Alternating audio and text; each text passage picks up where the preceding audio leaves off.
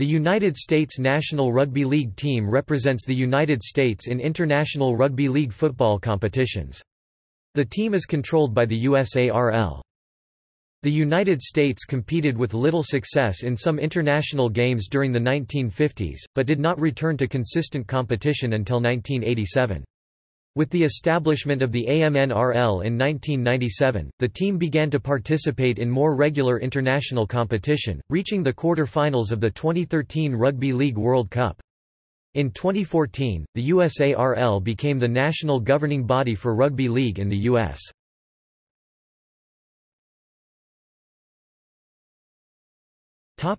History.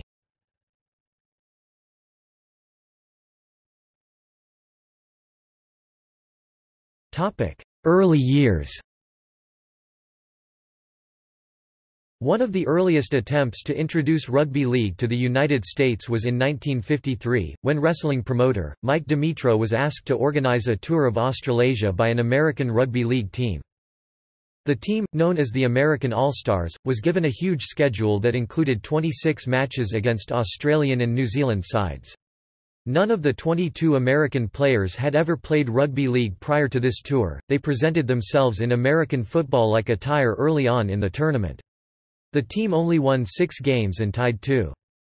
Their second match of the tour, against a Sydney side, drew a crowd of 65,453 at the Sydney Cricket Ground. After a consistent lack of competition, crowds were good but never reached the great height that the match at the SCG did. The tour did not in turn bring any benefits to American Rugby League. However, Mike Dimitro did not give up. He was able to organize 2 exhibitions against Australia and New Zealand in California that did not turn out to be a big success.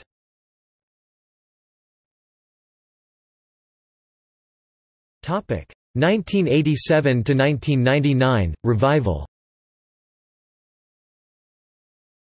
In 1987, the United States played their first international game since 1954 against Canada and built upon this by competing in the World Sevens tournaments between 1997 to 2002. In 1997, Super League America, who organized the national team, were dissolved and replaced by the American National Rugby League in 2001. The United States Tomahawks warmed up for the 2000 Emerging Nations World Cup with a 3-match trip to New South Wales, Australia. On Friday, August 11, they took on Forster 13, drawn from Forster's 2 clubs, the Hawks and the Dragons. The Americans were defeated 32-12. They also played the South Sydney Rabbitohs at the old Redfern Oval during South's appeal to return to the Australian NRL.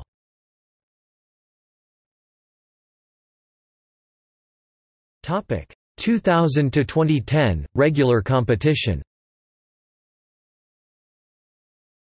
In 2001, as a response to the September 11 attacks, the AMNRL set up a rugby league match between local USA-born players USA All-Stars and AMNRL players who were born overseas World Allies All-Stars. The match was won by the USA All-Stars 27-26. Proceeds from the game were donated to the Red Cross to help with cleanup operations.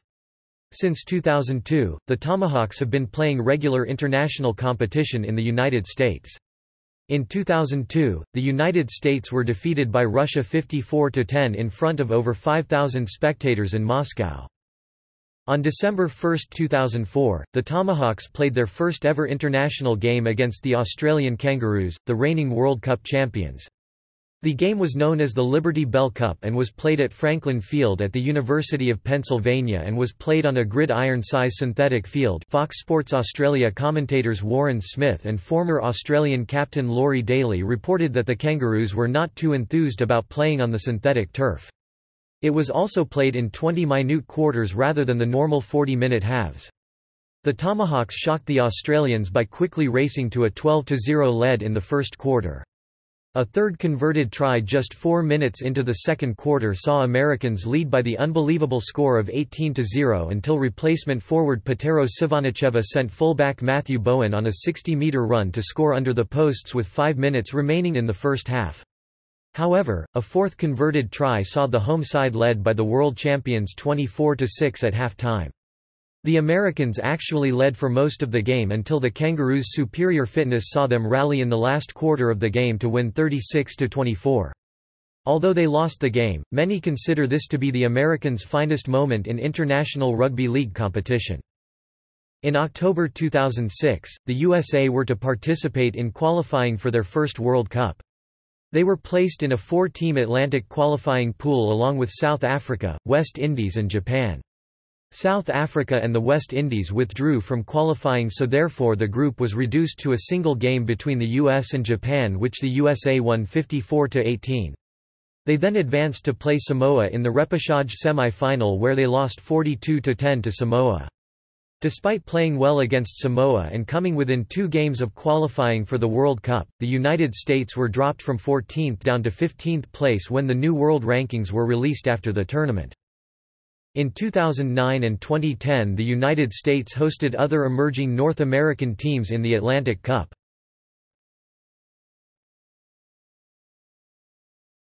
Topic: 2011 to 2013 First World Cup.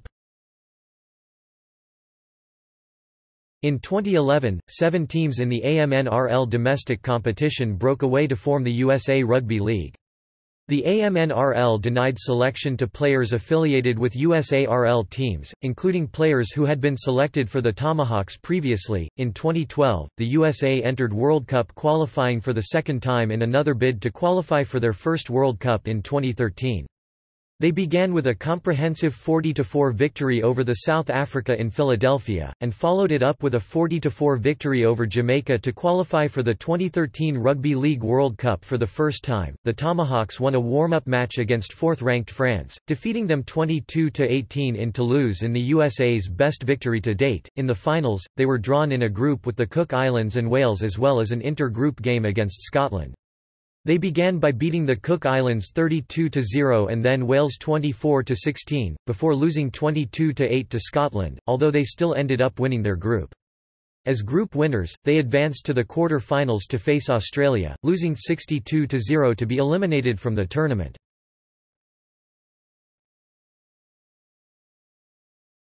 Topic: 2014 present USARL.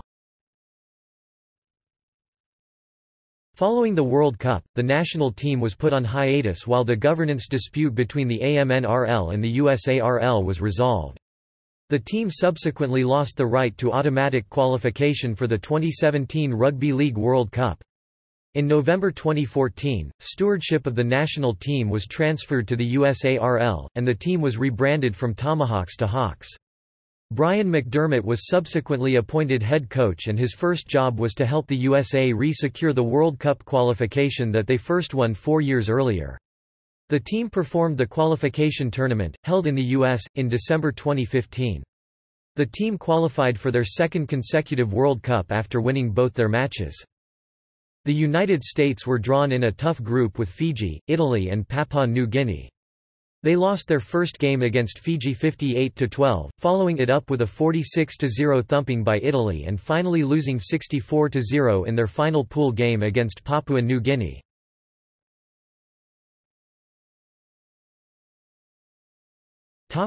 Staff.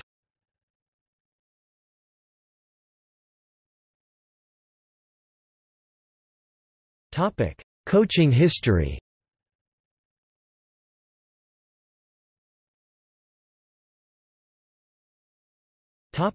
Current squad.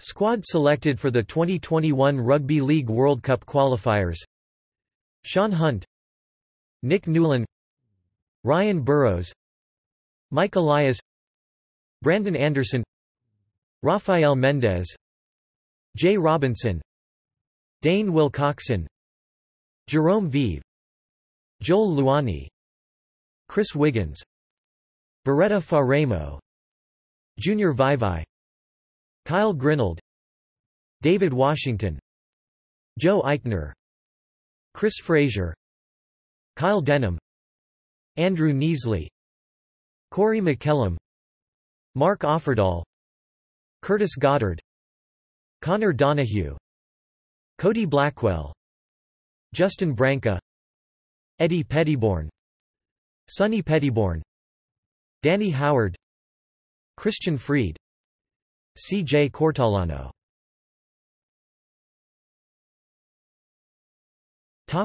Players. For all past and present players who have appeared for the national team, see United States National Rugby League team players.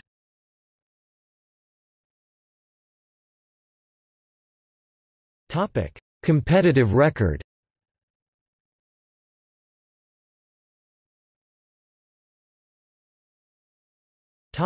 World Cup. The USA have competed in 2 World Cups. In 2007 they entered into qualifying for the 2008 World Cup but were unsuccessful. However, they did successfully qualify for the following 2013 World Cup and reached the quarter-finals.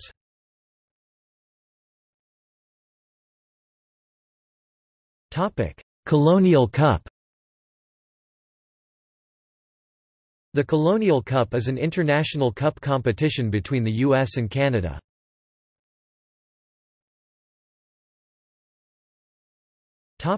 World Nines results. Tonga def. USA 26-4 1997. Fiji def. USA 18-8 1997. Cook Islands def. USA 24-6 1997. Papua New Guinea def. USA 38-8 1997. Western Samoa def. USA 30-10 1997. Australia def. USA 24-0 1997. Cook Islands def. USA 22-0 1996. USA def. Morocco 18-4 1996. Western Samoa def. USA 14-6 1996. Australia def. USA 30-16 1996. Scotland def. USA 12-6 1996. Topic: World Sevens results.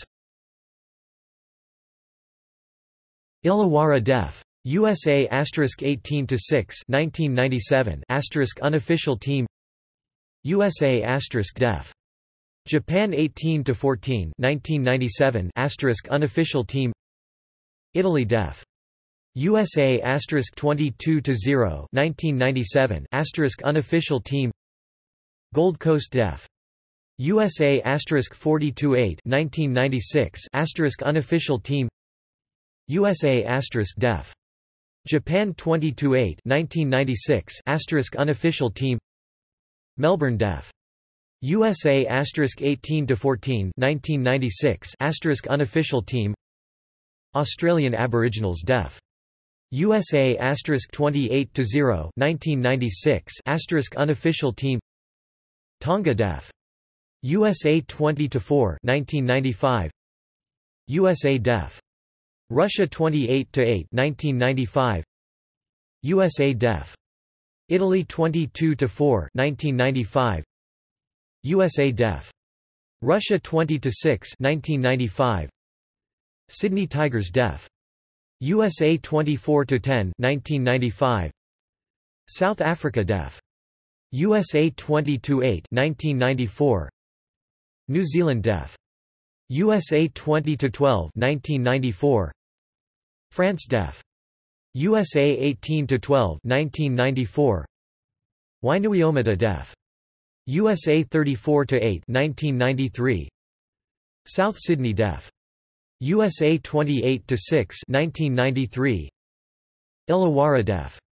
USA 28-4 1993. Fiji def. USA 30-10 1992. USA def. Cis Red Arrows 12-8 1992. South Sydney def. USA 12-0 1992. Newcastle def. USA 16-0 1992. Topic: Student results. USA def. Japan 54-10 1996. Wales def. USA 22-18 1996. Western Samoa def. USA 82-8 1996. New Zealand Deaf. USA 62-10 1996. USA Deaf. Ireland 22-20 1996. Topic: Other representative results. USA All-Stars Deaf. World Allies All-Stars 27-26 2001. Sydney Deaf. USA All-Stars 52-25 1953. Rankings